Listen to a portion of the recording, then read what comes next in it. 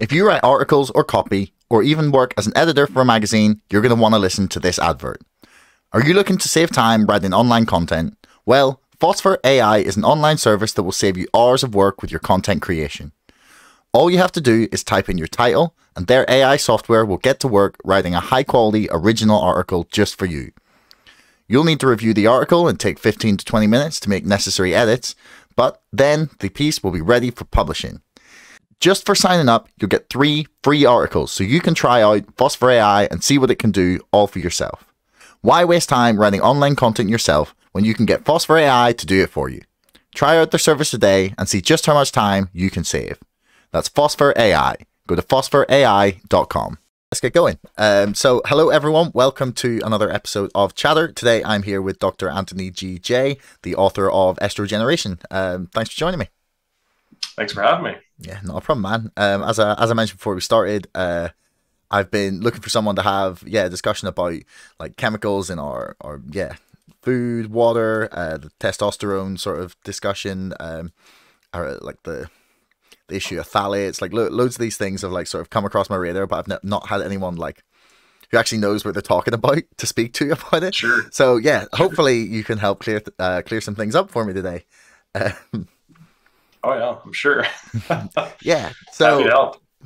Brilliant. So then why don't we just start at the beginning with the basis for your book? Like what are estrogenics? Like what are these things? Yeah, man. So when I was doing my PhD, I did a PhD at Boston University Medical School on the topic of cholesterol and sex hormones. And the connection between those, by the way, is that sex hormones like estrogen, testosterone, progesterone, they're made from cholesterol, right? And as I was researching that whole world, I came across artificial estrogens, like these chemicals that act like estrogen in our bodies. And they're unnatural, right? Like they're made from petroleum generally, but there's some that are found in nature, like soy makes a chemical that acts like estrogen. So certain plants can make estrogens. And so estrogenics is just a term that basically means something that acts like estrogen in your body. Could be natural estrogen, could be plant chemicals that are tricking your body into thinking there's more estrogen. It most often is petroleum-based artificial chemicals found in fragrances or birth control or just plastics. So that's kind of estrogenics, something that acts like estrogen. Okay. So like just how prevalent are these in our like food supply and like just in our day-to-day lives? Super prevalent. Yeah, man. So I made a top 10 list in my book, and Agent Orange, the chemical that's super toxic, they use it in warfare. That screws with your hormones, but we're not exposed to that every day. So what I focused on in my book are chemicals that we're exposed to every single day. And that's a top 10 list. I mean, that gives you an idea of how bad these things are because, there's 10 of them. And for example, atrazine is one of them. Atrazine is a chemical herbicide they spray on grains. It's actually, in America, it's the second most commonly used herbicide. And it acts like estrogen, well known, well established. It screws with your hormones. It lowers your testosterone. So it goes beyond the plastics, although the plastics are a huge component of this. There's a lot of different chemicals they use when they're making plastics that leach into water and leach into oil and leach into liquids that act like estrogen. So yeah, there's a lot. And the problem is too, if it was just one of these chemicals, you could do a toxicity study and say, look, here's the dose, that's safe, and that's it, right? And that's a hard study to do because it might take 10 years, right? Because breast cancer or something like that, like breast cancer is up 250% since 1980. Massive increase in breast cancer. 250%. Yeah, and it takes a long time to develop breast cancer, right? It's not like an overnight thing that you can pick up in a 6-week scientific study. Yeah. So that 250%. Like, oh yeah, it's exploded. So that's like what? That's like 2.5 times as many women are getting breast cancer, exactly. Annually? Wow. Yeah, in some countries it's 500%. like the Philippines and some of these countries where they have more industrial creations of plastics that they're shipping over to the US. It's just jumped exponentially. And are those And numbers population adjusted? Like do they account for mm-hmm, population growth? per 100,000. Mm-hmm. Yeah. Wow. Okay. Yeah, exactly. For sure. Right. And by the way, the population hasn't jumped 250%. So even if it wasn't population Yeah. adjusted, it's not No. like we've doubled in population in America or whatever. And like, is it anything to do with the age of the population? Possibly. It could be a little bit. Yeah, probably contributing a little bit. But Hmm. no, I But mean, not younger that women are getting significantly. into, Yeah. yeah.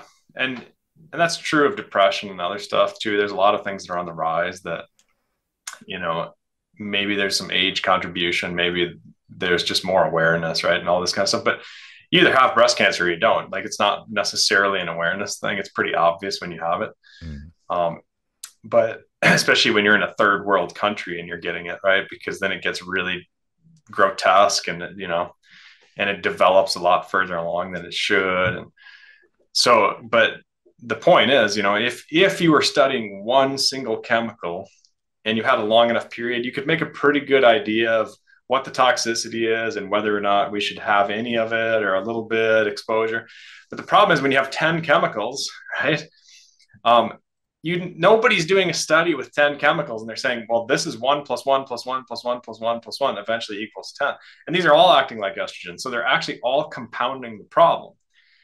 And that's a huge problem in the way our research is set up, because we do toxicity studies. We do them on a very short time scale, but at least we do them. But nobody's doing them in multiplicity. Nobody's adding additional chemicals to those toxicity studies, even though it's probably a logical thing to do.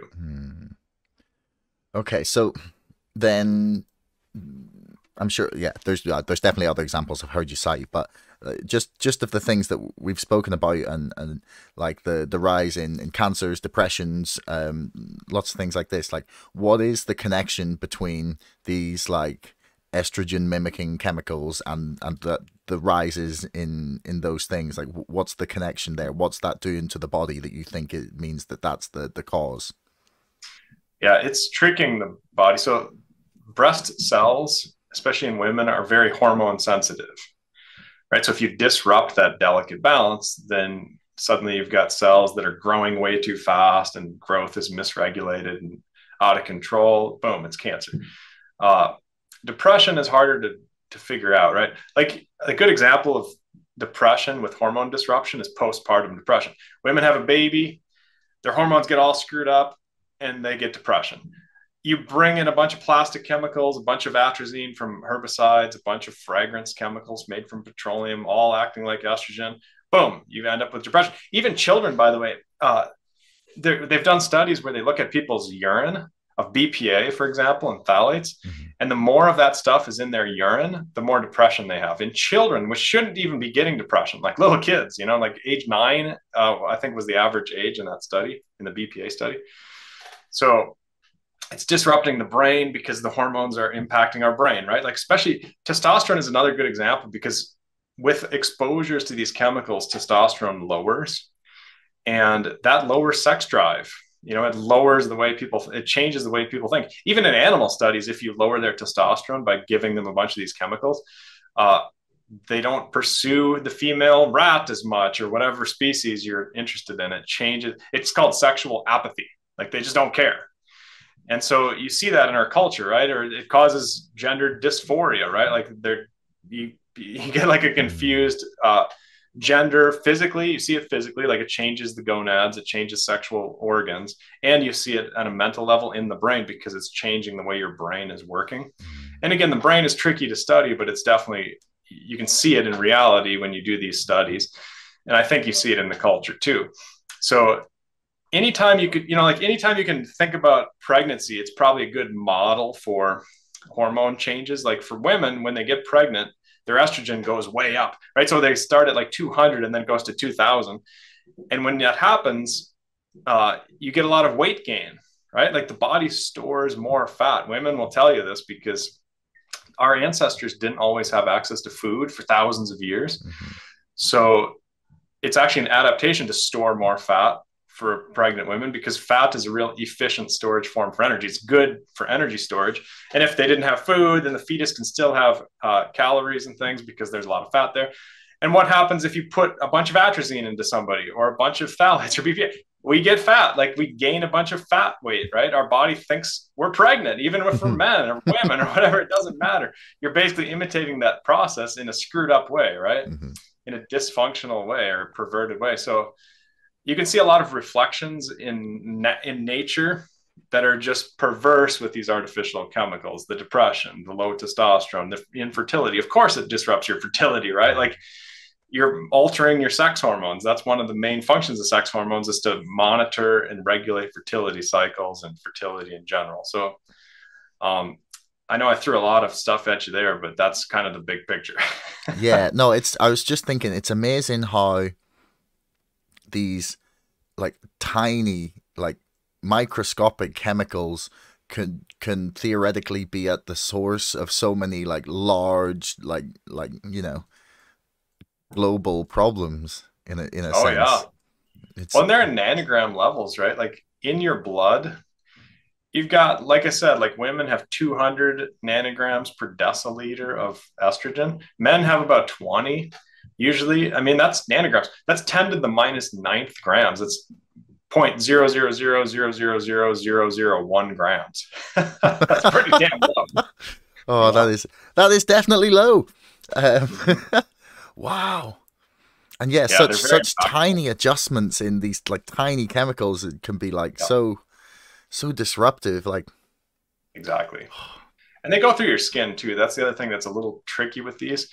A lot of people think like, oh, my skin is protecting me from this sunscreen that has these chemicals. Sunscreen, by the way, is notorious for having some of these artificial estrogen chemicals. They've even made it illegal in a lot of countries because it's killing off coral reefs and stuff like this. Like there's a lot of marine species that are becoming infertile, just like humans, from exposure to these chemicals. But it's such a fragile environment that you lose one species and then that species that was predating on that species goes out. And then you know what I mean? Like there's a food chain that gets that you can wipe out really quickly if you just wipe out a couple species. So, you know, the skin absorbs these chemicals, and even smelling soaps, like soaps that have a lot of fragrances, you put those on your skin, people think they're washing it off and they're washing off the soap portion of it, but the fragrance portion prefers to stay on your skin. Your skin is oily. You know, if you think of like eating chicken skin or something, skin is fatty, right? And fats, that fragrancy stuff is like oily, fatty stuff. And remember, sex hormones, testosterone, estrogen, progesterone, they're made from cholesterol, right? So cholesterol is like butter. It's like it floats on water. It's real fatty stuff. And these chemicals are real fatty. So they like to stay in your skin. They don't want to go down the sink and they don't want to wash out the drain. They want to stay in your skin. So you put them on your skin. You think you're washing them off. You're not. So the fragrances are a big one. And like when it gets down to a practical level of how do you avoid these things, you got to really pay attention.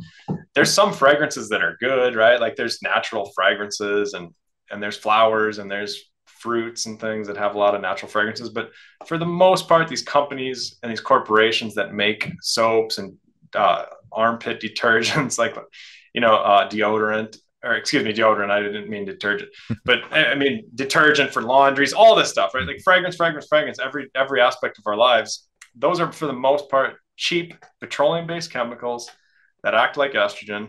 People should get rid of them. You know, it doesn't have to be like you got to go throw it out right now, but slowly phase them out as you get new stuff and filter your drinking water. I mean, drinking water is another massive source of artificial estrogen chemicals. Like, what percentage of the products on a supermarket shelf would you say contain these chemicals? Just like I don't know. It doesn't even have to be ballpark. Just roughly, do you think? Yeah, I would say it's like 75% plus, you know, somewhere in that range. Anything that's liquid and plastic, it's almost a guarantee you're going to have artificial estrogen chemicals in that product. Okay. And, you know, like I'm thinking of salad dressings and I'm thinking of juices and sodas and even bottled water, all that stuff. You know, they've done studies. And again, what they oftentimes do is they say, oh, it's in there, it leaches, right? Everybody admits that, but they say, oh, it's safe. It's within the normal safety limits and all this. But they're forgetting number one, it bioaccumulates, it builds up in your body. So if you have a little bit, and then tomorrow you have a little bit, and then the next day you have a little bit, it starts to build up in your fat cells. So that's the first problem. And then number two, you're adding in like other sources from other foods. So the bottled water is adding a little bit, but then you have some salad dressing and that's adding a little bit. And then you have some soup and that's adding a little bit or whatever, right? Like you have these freezer things, you're heating up in plastics and then you're adding more and on and on. And then you throw the sunscreen on or the soap in your shower, and you're way over the safety limit, way over. In fact, the sunscreen, they did a study after I published my book. Unfortunately, it was after, but they took regular sunscreen. It's got a chemical called oxybenzone. And after I published my book, there's been a lot more awareness of this chemical, thankfully, but it used to be every sunscreen, like literally everything. Now there's alternatives that are pretty good and stuff. So, but they did one application of sunscreen, Josh, just one application. 7 days later, people's blood levels of oxybenzone were still above the government safety limits. Whoa. One application, and that was a week later. Fuck me. A week later, yeah, just from one application. And that's just that one thing, right? Again, people are doing way more than that with other chemicals they're adding on top of that. So, and that's the government safety limits. The government safety limits are bullshit. You know, they're not very safe, like I think, because again, it's additive. They're not doing the long-term studies. When they finally do break out and do a long-term study, they find it's way worse than they thought. That particular chemical, the former chair of the FDA in America he basically said, like, this is insane. We have to do more research. We got to be super cautious about this. And it's like, yeah, that chemical's been legal for 30 years and they finally did the study and now they're finally saying it's insane. Like, you basically have to watch out for yourself these days with these chemicals because you can't really trust the government to watch out for you. There's too much money involved in politics, especially in America.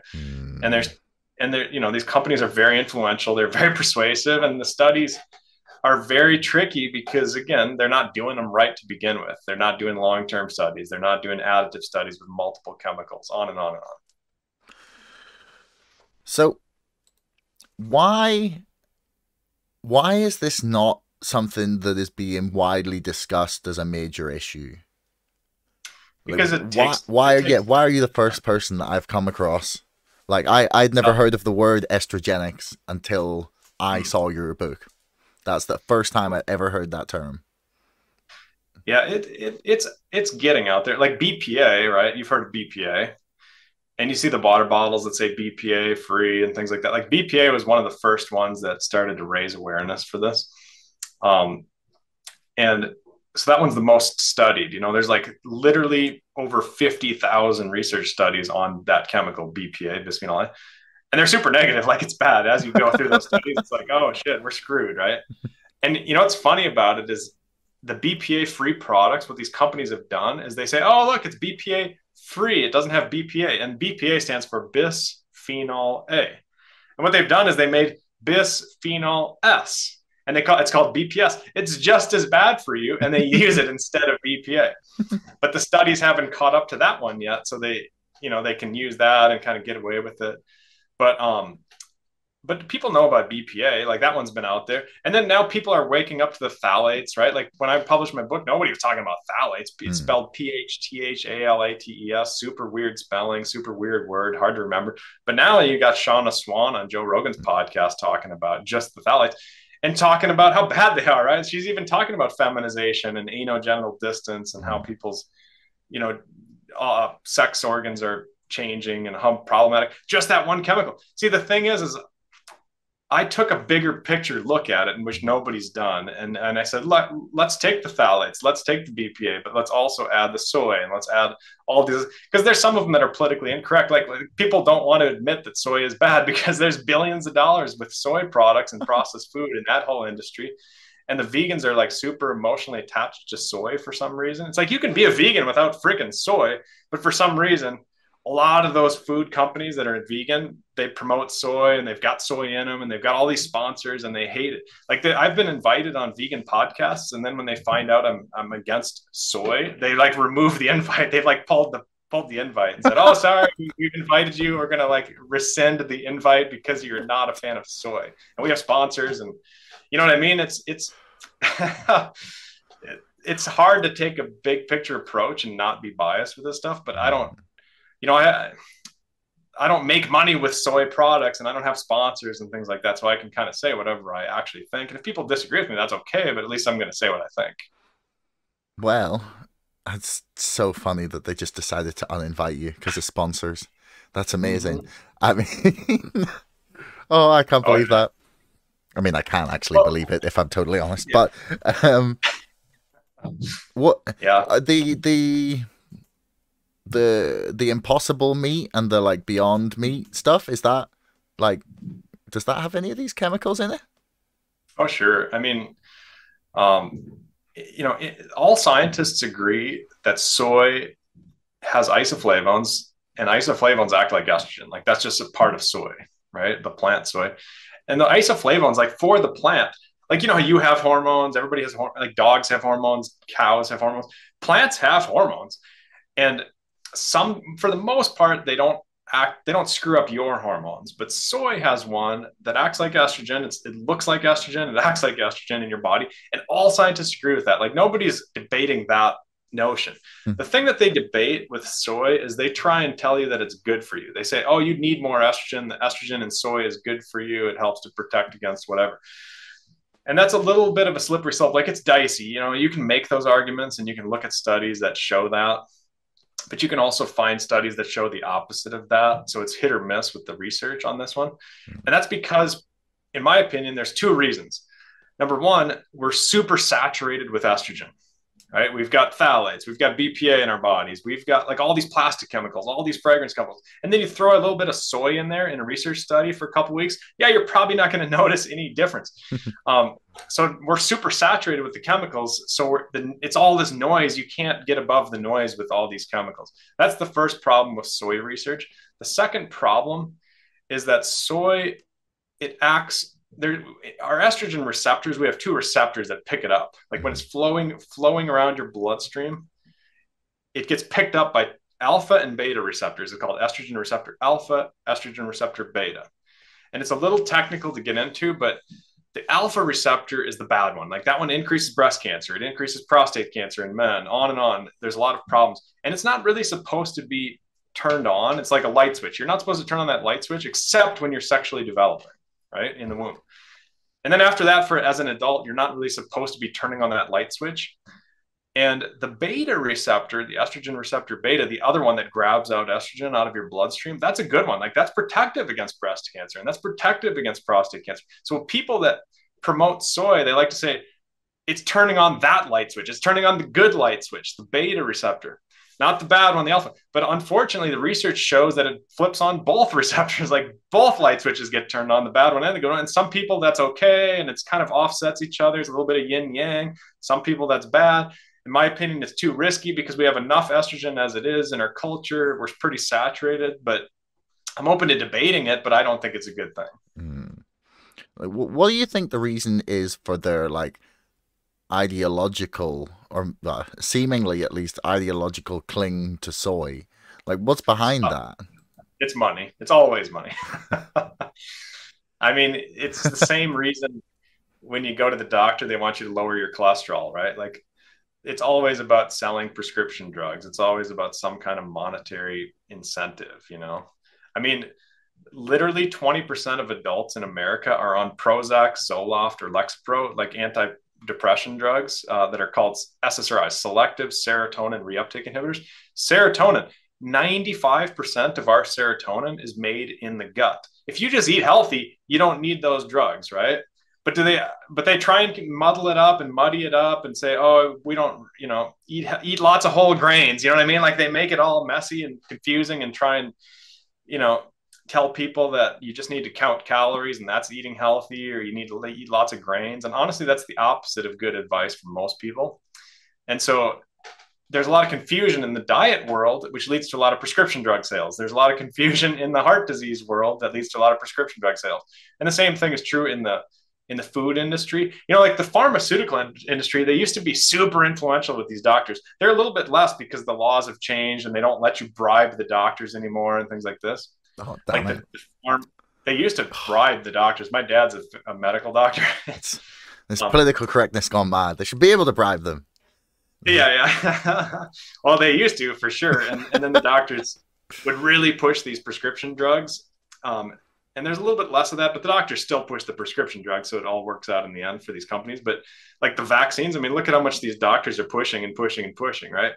But it's a product, you know what I mean? It's sales. But the food companies, they're still allowed to really push and bribe and like coerce and they do, man. Like they work on these dietitians at these universities. They really try and get there and tell them, look, it's all about calorie counting. You know what I mean? Like they want to promote carbs because carbs are particularly addictive. They act on the cocaine center of our brain. When you eat carbs, you get hungry 2 hours later. So then you want more food. And then 2 hours later, you want more food. So there's certain patterns that you see in these giant food companies. And one of them is more processed food. They want to do more processing, right? More processed food, because then it's more shelf stable, longer lasting. They can put more shenanigans in there. That makes it more addictive. They hire scientists like me to design these foods to make them more addictive, not to make them healthier, to make them more addictive, right? It's all about money, and the soy goes into that category. No, I'm just thinking about the plastic fucking cup I'm drinking from. And the plastic tea mug I fucking have. This is awful. Yeah. Everybody. Yeah. Or at least have my water bottle. That's not plastic. Oh, yeah, I got a glass one. How good for you? Yeah. That's my weapon in the fight against this. But like, how much is it really possible to avoid these chemicals like day to day? It's surprisingly possible. Again, I've done it. Like my personal care products are super, super clean. On my website, by the way, I have like a little summary list of like, here's the soap I use, here's the shampoo I use, here's this, here's that. And at least it gives people ideas. Like they don't have to buy the exact brand. I don't even, like I said, I don't have sponsors. I don't have any of these companies that I make money on, but I can just tell people like, hey, here's what I use personally in my life. And I've cleaned these chemicals out. And the Tupperware is one thing, like you see the ajconsultingcompany.com. It looks like you're going to that page, right? Yeah, that's what I'm looking for right now. Yeah, right on. And if you go to the what I use page, here. Yeah, perfect. It's called What I Use. Yeah, and it's pretty extensive. It's almost too extensive, but I figure it's built up over the years, I figure I'd rather have too much information than not enough on there. Because people ask me these questions. They say, what shower curtains do you use? Stuff like that. Because ironically, there's a study on shower curtains. And it shows that as you heat water and that hot water is splashing up against the plastic curtains, it dissipates more of these estrogens into the air. And then you're breathing in more of these estrogens. So it sounds crazy, but in reality, it's a thing, So yeah, you got the fucking everything. Curtains. Mm-hmm. What is? Oh yeah, sunscreen. Yeah, lotion. I even put some sun shirts and stuff on there. Just like I say, just a lot of clothes too. Oh, that would make sense. Fucking yeah. Oh yeah, there's a lot of clothing made out of plastics. I never wear polyester underwear. Like cotton underwear. I'm okay with polyester to some degree, but I don't like to wear it as a base layer because it's polyethylene. The word polyester stands for polyethylene terephthalate. It's full of phthalates. It's made from phthalates. Glass blender, right? Yeah. And even soda. Like the problem with aluminum cans, they line them with plastic. They're not technically aluminum. They're actually plastic bottles. Oh, you're gonna ruin my coffee pods for me now. Oh man, don't do this. Yeah. Just that's like my one joy in life. I was hoping you were gonna let me cling on to there for a second. What can you mean going to the coffee shop and having coffee, or what? No, like my little Nespresso pods for my coffee machine. Oh yeah. Well, can't you get like the aluminum biodegradable ones? They make biodegradable ones now. Are the biodegradable right? So okay. Then, if it's a biodegradable plastic, does it not have these chemicals in it? Well, they don't use plastic. They'll make it out of like legit paper, so it disintegrates a little bit more, but it's at least not full of plastic chemicals. Yeah. Okay, so the biodegradable ones. Yeah, they're good. The green ones. they're Yeah. not gonna kill me, or at least Correct. They're not going they're to not slowly gonna. kill you. Yeah, they're not gonna. Yeah, slowly kill me. That's good. Okay, right. I will look out for biodegradable ones. Okay. Well, they make metal ones too. Like with those pods, you can buy metal pods that you just put the coffee yourself in Oh there. It's man, not. have you tried doing that? Like my flatmate got me them, and it's every day it's a mess. Just trying to Mess, yeah. scoop the coffee into the thing, and then like tamp Yeah. it down while trying not to spill the coffee anywhere. And you know what Yeah. coffee's like? It just gets everywhere. Yeah. Sure. Yeah, man. Well, I'll tell you what I do there too. I always do something right in my own life. I do cold press coffee. I don't like cold coffee, but I make it. I grind a pound of beans and I put it in this big glass jar overnight, and then I filter out the grinds. You can put it in these like hemp socks, so you don't have to filter out the grinds. You just pull out the sock. But the point is, it's room temperature. It says cold press, but it's room temperature. And then I take that coffee and it's real concentrated. I put it in the fridge, and every day I just pour some in a cup, cut it with water a little bit because it's so concentrated, put it in the microwave for a minute and a half. Boom, I've got my hot coffee. It tastes amazing. I roast my own beans. I have a coffee bean roaster right behind me here. And I'm like a super snob about this, but I don't do Really, you're a espresso. super snob, and this is acceptable to you. Okay. Oh, yeah. It tastes better, man. I'm telling you, if you make cold press coffee and you heat it up, you'd be surprised how unique it tastes. It has like a more floral taste, and it's not quite as much caffeine, which I like. I don't need loads of caffeine all the time. So then I can have more of it without getting over buzzed. And I don't know, like there's always an alternative solution, right? Like you can do pour overs with ceramic and glass, like those Chemex machines. Mm. You know, it's like a glass thing that has this, the top is bent out. So you Yeah, can yeah. put a filter in it. Chemex, it's called Chemex. Yeah. So, anyways, Sorry, we got a bit sidetracked there. Okay. So basically, what you're trying to say is, if you really want, that you can find ways around most things. Correct. I think so. Mm. Yeah. It's never going to be perfect. Like you're saying, man, like it's okay. It's okay to have some guilty pleasures, right? You're going to have some stuff that you cheat on. And that's okay as long as you've gotten rid of all the other shit, right? So the more strict you are with the fragrances and the personal care and whatever else, then you can get away with a lot more in other areas. Because again, we're all going to be exposed to plastics. There's no question. So the idea is, well, how can we minimize it and hit the big ones? And it's the 80-20 principle, you know? Yeah.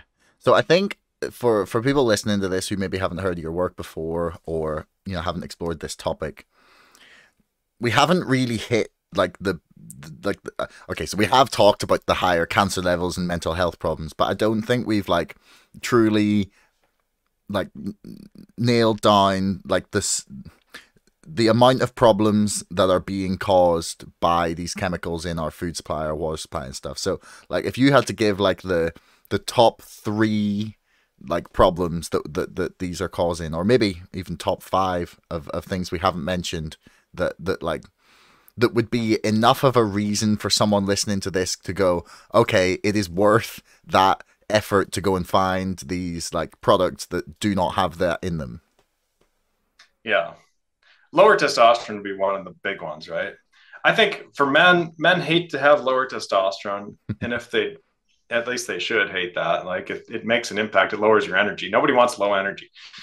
And for women, the big one is weight gain. Like women hate to get fat and they hate to gain weight and they hate to struggle with weight loss, you know?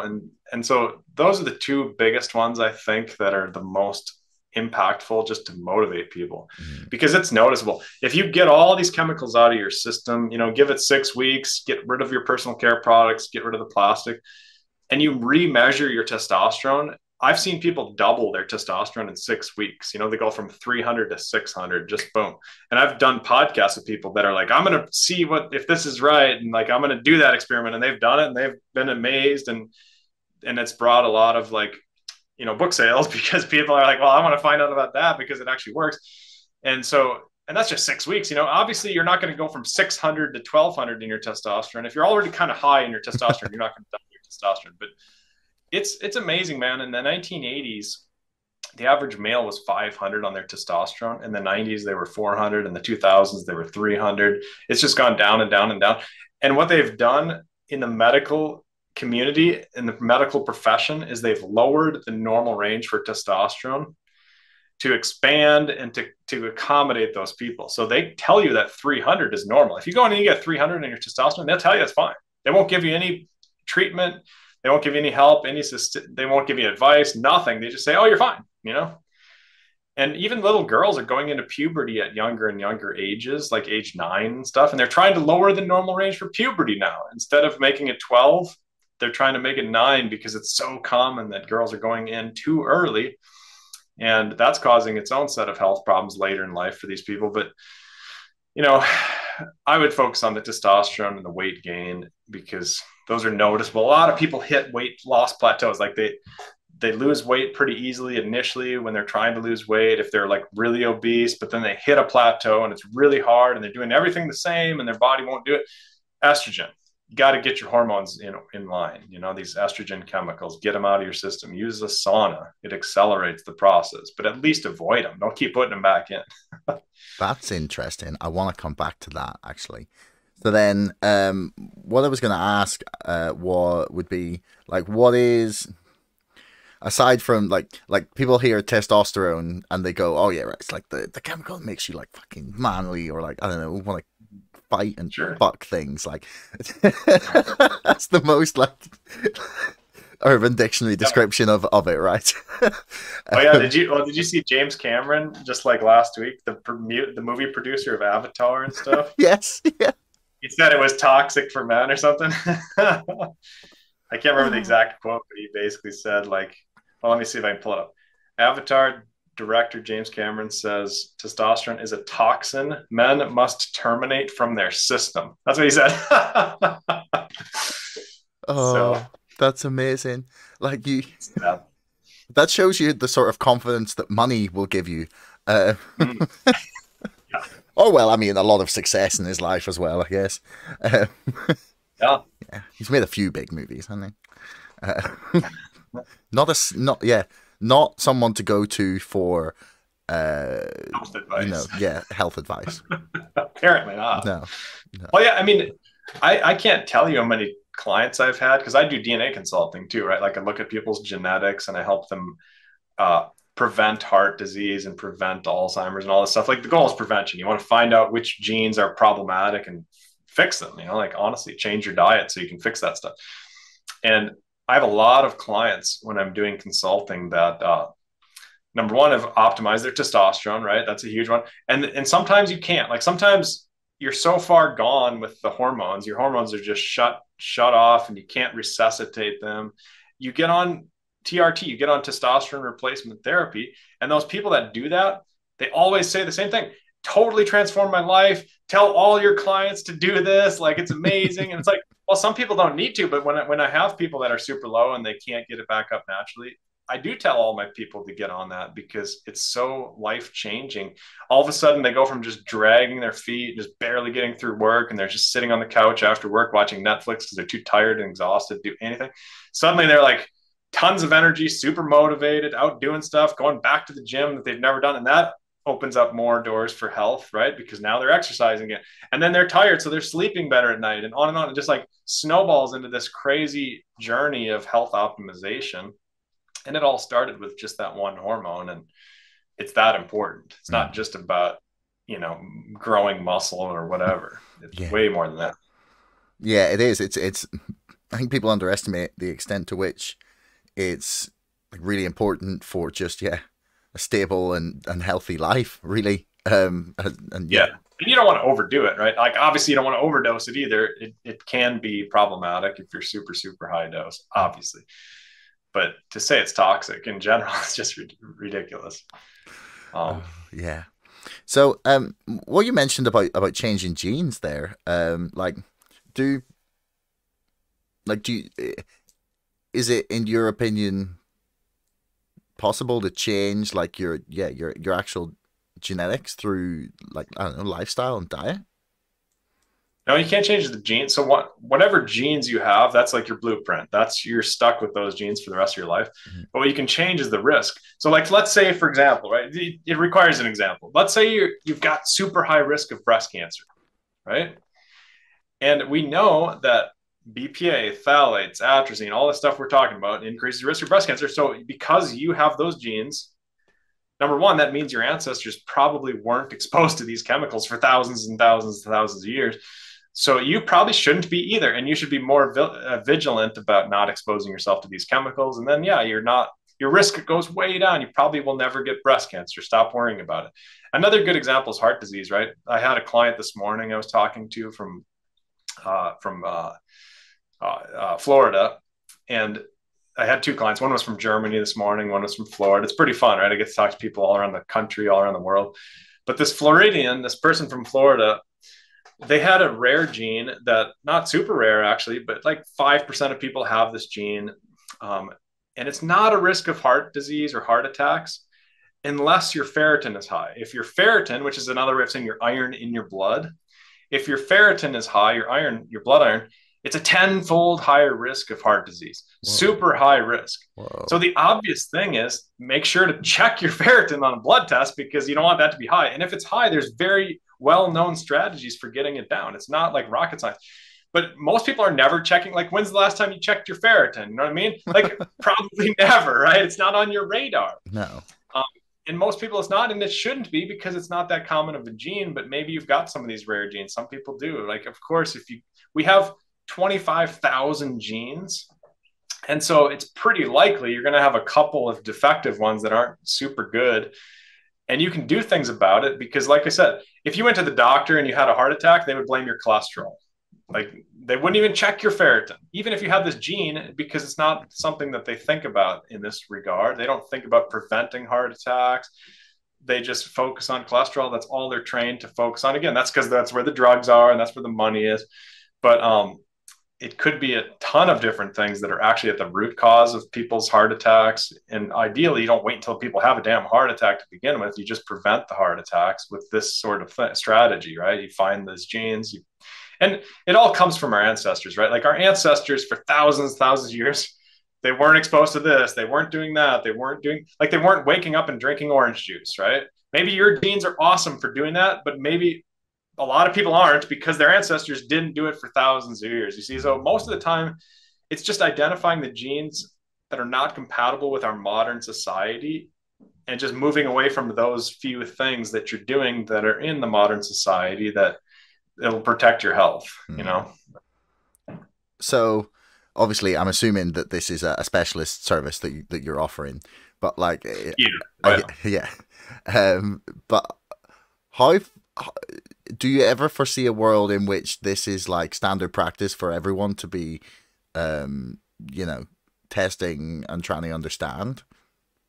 I think it should be. I don't know if it ever will be, simply because of the corruption aspect of it. Because if you prevent heart disease, then they lose a lot of money on their stents and their thousands of like $50,000 surgeries that they would have gotten money from. You know, I have a doctor friend. He's a surgeon. He does knee surgeries, right? He's an orthopedic surgeon. And this is crazy, but it illustrates what it's like out there, and at least in American medicine.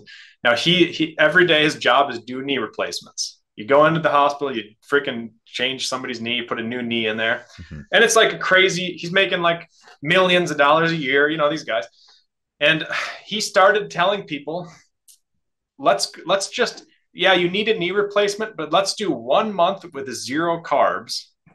Super simple, like not super complicated. Just like cut carbs from your life for 1 month. You can do anything for 1 month. Just cut carbs for 1 month, and then let's see if you need a knee replacement. And like, so many of these people no longer needed a knee replacement. The hospital put him on a leave of absence for 2 months, or for 2 years. They put him on, he had to get lawyers, and they literally basically fired him without firing him. They put him on a leave because he was helping so many people. Because he was telling them something that was working. It was working, yeah. Because a lot of the knee joint pain that people have is related to high blood sugar. So instead of overcomplicating it and saying, like, let's count your calories and let's find out how many carbs you're eating and like, let's get super nuts, just cut carbs. Anybody can do that for a month, right? Unless they have diabetes or something, they have to be a little more careful. And even with diabetes, you can do it. You just have to be more cautious and slowly ease into it and whatever. But the point is, the hospital's set up to make money. They were losing shit tons of money. And of course, that's the same thing with the genetics. Like, if you start preventing disease before it happens, Well, now they're losing their Prozac and their Zoloft and their Lexapro prescriptions. They're losing their statin money that they're banking on, you know, all these billions of dollars. So I don't know if it'll ever become commonplace in the modern conventional system, because the system is set up to make money and this is a money losing proposition for them. But it might become commonplace just because it's so good for people. Yeah. That's it. I don't know. Depends if we ever get, you know, AI doctor. Yeah, AI is hopefully going to come along and help people with this too, because number one, it's probably a lot more accurate, you know, and it can synthesize a lot more of the research, because just on the topic of breast cancer, there's literally like 10 publications per day. So I gave a talk on cancer one time in Baltimore, Maryland. I was invited to give a talk on cancer, and I'm not a cancer expert at all. So I went up there on the stage, and there's a lot of people, 1,000 people. And I said, look, I'm not a cancer expert, but I don't think anybody's a cancer expert, because even if you're just focused on breast cancer, that's your only specialty, not all cancer, but just breast cancer. There's literally 12 publications per day on that topic. Nobody's reading 12 research studies per day. I don't care how like obsessed you are with a certain topic. That's too much information.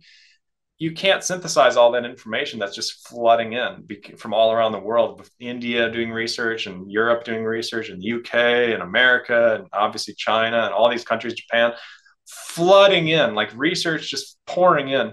And that's just one example.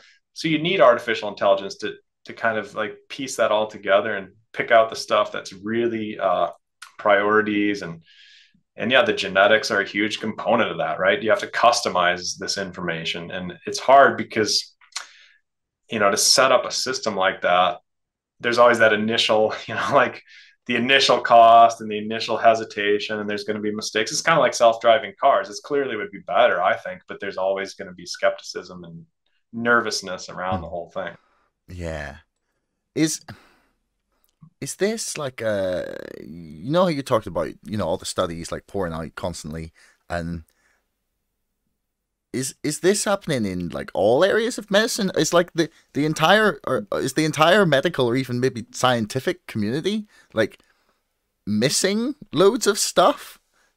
Oh yeah. Do you know what I mean? Like, is there loads? Yeah. Is there loads of knowledge out there that's just not known? Does that? Yeah, because it's getting drowned in the noise. Yeah. Partly, but also it depends where the money is. Like cancer research is super well funded because of all the charities and all the politics, and everybody's aware of it. Whereas like, you know, I don't know, there's some other areas in research that people get totally ignored, like thyroid dysfunction, where you just have low energy because your thyroid hormones are screwed up. Nobody cares. You know what I mean? There's hardly any research. So it depends on the topic, but actually it's surprising. A lot of these areas are flooded in research. Indeed, and it is kind of overwhelming to try and sift through all that. That's one of my expertises, right? Like that's part of the training when you do a PhD, is to sift through the stuff that matters and find the stuff that doesn't matter, and try and be critical about the research studies to find out how good they're designed, and try and assess it really quickly and move on. So you're not just like looking at one study for 2 days. You know what I mean? You can study and look at the study in 5 minutes and get a sense of whether it's good study, bad study, worthwhile, contributing to more information that we need or not. But yeah, artificial intelligence is going to help in that. So to sort of come back to the estrogenics a little bit, how, because we've talked about, you know, there's ways that like individuals can avoid these chemicals, but like how difficult would it be to to sever our civilization from these chemicals? Like say you know, so you wake up tomorrow and, you know, decide you're going to mail a copy of your book to Joe Biden, Vladimir Putin, Xi Jinping, like whatever the Saudis prince is called, you know, all the leaders of Europe, and they all read it and they go, right, well, okay, this is a problem. This is like a serious problem. And, you know, they make, you know, COP, but for like estrogenics. And then they decide, right, okay, we need to get rid of this from our society. Mm-hmm. How easy or completely inconceivable is that? Well, Yeah, in the personal care product world, it's actually pretty easy. You know, you can identify these classes of compounds that act like estrogen and stop allowing the companies to use them. And yeah, my philosophy is err on the safe side. If we don't have any studies, don't allow it. If you have tons of studies and it acts like estrogen or something, be super skeptical of it and the dose and all that. Just don't allow this shit in the personal care product world. That's pretty easy. Part of the problem in the personal care world is they're allowed to use the word fragrance on the label, and they can hide a bunch of stuff in there and not tell you what the stuff is. So I think if there was more transparency, just simply with the label where they have to list out all the things that they're putting in there, people would figure it out pretty quick, and the consumer would drive the demand. But in terms of the plastics and the pipes and everything else we've got all around our, just the infrastructure, I don't think you can get rid of plastics. But there are alternative plastics that cost a little tiny bit more. It's very fractional, but they save money and they don't use them. But they're made from like corn and stuff like this, and they don't have estrogens. You can make alternative plastics. They're out there. They exist. Like I know one food company that I do consulting for, and they made plastic containers for their food that have zero artificial estrogen. And it's the corn plastic. It's PLA. It's 3 letters, PLA. But there's other alternatives too. There's a lot of good alternatives, so you can do it, and it's crazy, these billion-dollar companies, they literally refuse to spend 1 extra cent per plastic bottle. You know what I mean? Like, it's so ridiculous. It's like, sure, instead of costing £2.50 or whatever you guys call it, like $2.50, it'll cost $2.51. But for some reason, they refuse to do that and make it safer. And part of it is because, again, the scientists tell them that it's okay, because this government says it's okay. And there's a lot of that going on, but also just the money saving. Because, of course, if you're making billions of Coca-Cola bottles, and 1 cent times a billion suddenly adds up. So they think of it on that grand scale instead of on the health motivated scale. But it's tricky, man. I don't know. The best I can do as an individual is just say, I'm going to take responsibility for myself, and I'm going to tell other people, and that's about all I can do. Well, you've inspired me, at least. I'm gonna be having a long look at your product list this evening. It should be fun. Yeah, man. But I mean, all these other plastics you're talking about, they're not petroleum based? Yeah. Most of them are not. Okay. Yeah. I mean, you can do it with petroleum chemicals. It just, I'm not that much of a plastics creation expert, but I've talked to a lot of people that are. And I mean, part of the problem is the plastics don't look as nice. Like, they're cloudier, or, they're not as flexible. Like, you lose some of the properties that people want. So, like, for example, if you have 2 water bottles and one of them looks cloudy and the other one looks crystal clear, the crystal clear one is almost always, if you look on that little recycling symbol, you guys have the recycling symbols over there, right? Like little arrows. Yeah. If you look on that arrow, like, see if you got any plastic bottles there. It'll say number 1 on it, probably. Right? Like, do you have any plastic? I'm proud to say that I do not. There you go. You passed the test.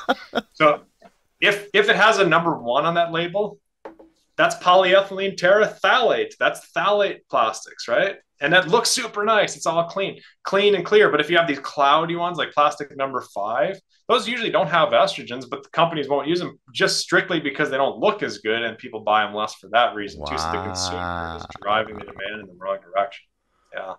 Fucking consumer. Customer is not always right. Yeah. It's changed a lot, man. It's changed a lot. Like, these stainless steel water bottle companies and these glass, Tupperware containers, all that stuff is blown up since I published my book. There used to be none of that stuff. Like, when I published my book, man, people were doing sous vide in like plastic. You know what sous vide is? When you like slow cook something, it's like you boil it in water. They're putting like plastic bags and putting meat in there or whatever and sous videing it. And now you can use silicone. Like, there's options, you don't have to do that stuff anymore. It's insane that people are doing that. So silicone doesn't have any of these chemicals in it? No, silicone's great. Okay. Yeah, silicone is amazing. I've looked into it really carefully. You can use spatulas that are silicone, and and baby bottles and straws for babies, like, you know, Mm. all that stuff, like those nipples on the baby bottles, that can be all silicone. You got to be really careful with babies. Their hormones are even more sensitive, you know? Yeah. Is the number is like the number of these chemicals in our food and water supply and everything? Is this still going up? Like, is this a problem that's like sort of like slowly been like going Oh yeah. up and then Oh, like for sure. like I don't know if we plateaued yet or yeah, not. that's Yeah, what that's a I'm good wondering. question. There's always a lag. There's a lag on the research by a couple of years, and they don't publish this stuff until they kind of put it together. And then, of course, with COVID, everybody's using that as an excuse to be lazy and not pull the numbers together. So that it's hard to tell. Yeah, You know, like yeah.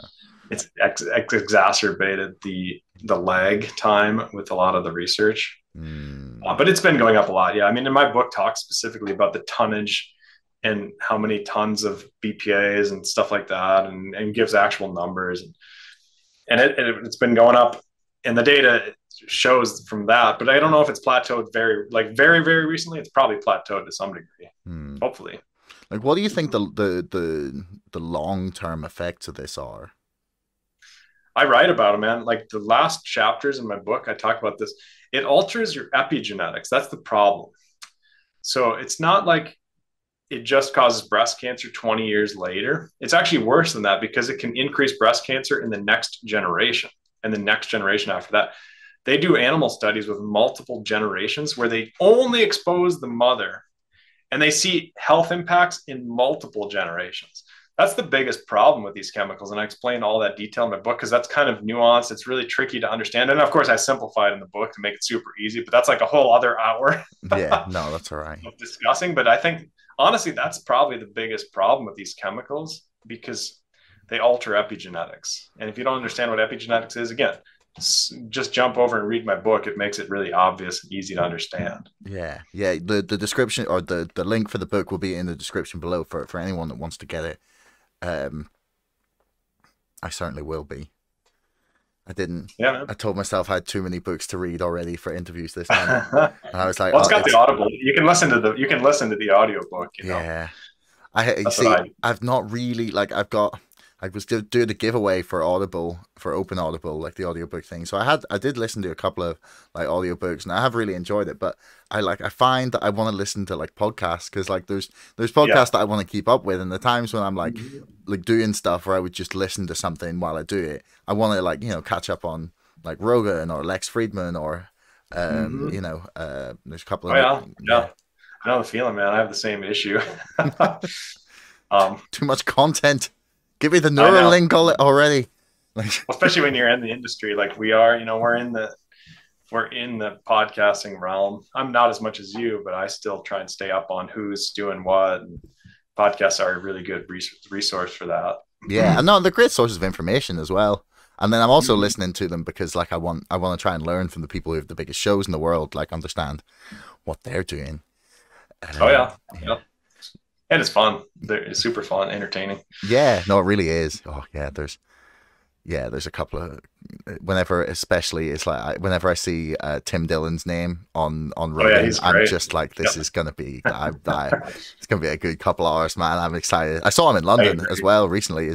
But Oh, cool. I think he's funnier on his podcast and on other people's podcasts than he is at stand up. Just ranting. Yeah, because Yeah. I prefer him like just like, do you know when he's like off the cuff, just going.